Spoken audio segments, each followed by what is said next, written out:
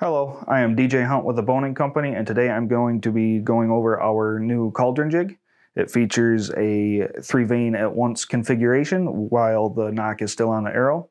It is toolless and will be pre-assembled from the factory as you see here with the 1 degree right insert pre-installed. It also comes with a 1 degree left, a 3 degree right, a 3 degree left, and a straight insert as well. It features a single adjustable compression ring. It will do everything from a micro diameter to a standard diameter and also up to a 27 diameter arrow. The first thing I am going to cover in this video is the key to fletching a good arrow. Arrow shaft prep is critical, and we recommend using our SSR with warm water and a green scour pad. This will eliminate extra glue residue or oils from your hands or shop. All boning vanes come pre-primed from the factory, and there's no need to clean the bases. The first of many adjustments that you can make with our Cauldron Jig is indexing the nock and its relationship to the index vane of your arrow. To do this, the red knob on the bottom, you push in and turn it to the next location. The bowstring is indicated by the red line on the bottom.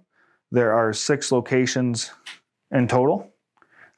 This adjustment can give you perfect clearance between your vanes and your rest. The Cauldron features a single adjustable compression ring. To adjust, you grab the smaller base of the ring and twist to the desired location. You have settings for a micro diameter, a standard diameter, and larger diameter arrows.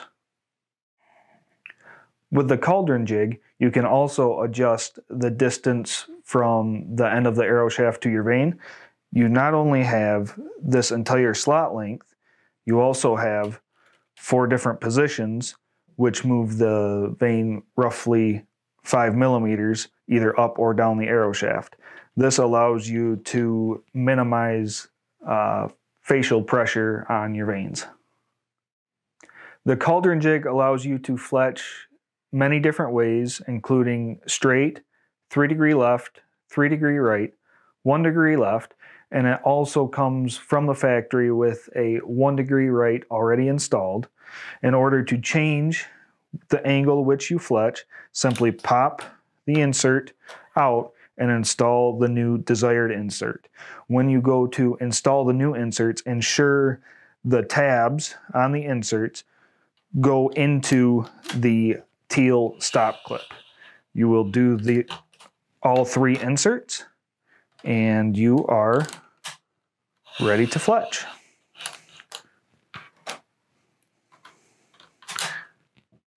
Once you've selected the insert, adjusted your nock indexing, and put the compression ring where it needs to be, you will fletch your arrow. So you can go ahead and put the vanes in the insert. For this, we will be using the factory setting 1 degree right with the index vane up. For gluing purposes, it is easier to use this without the arrow shaft in the jig. We'll put that in once we get the glue on here. For a standard blazer vane, I use 4 dots of our blazer bond and just spread it along the base of the vane. Seems to give me a good amount of glue here. So we will glue up all 3 vanes like so, spread it along the base of the vane. And then once you get that done, you'll push on the ring here, put the arrow shaft into the jig, close up the arms, and install your compression ring. You will want to ensure you use the correct amount of clamp time for whatever glue you're using. In this case, with our Blazer Bond, it is 30 seconds. With our Platinum is 5 minutes.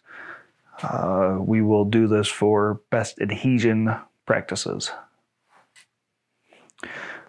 After the 30 seconds is up, we can take the jig or the ring off the jig, push down on the base, and have our finished product.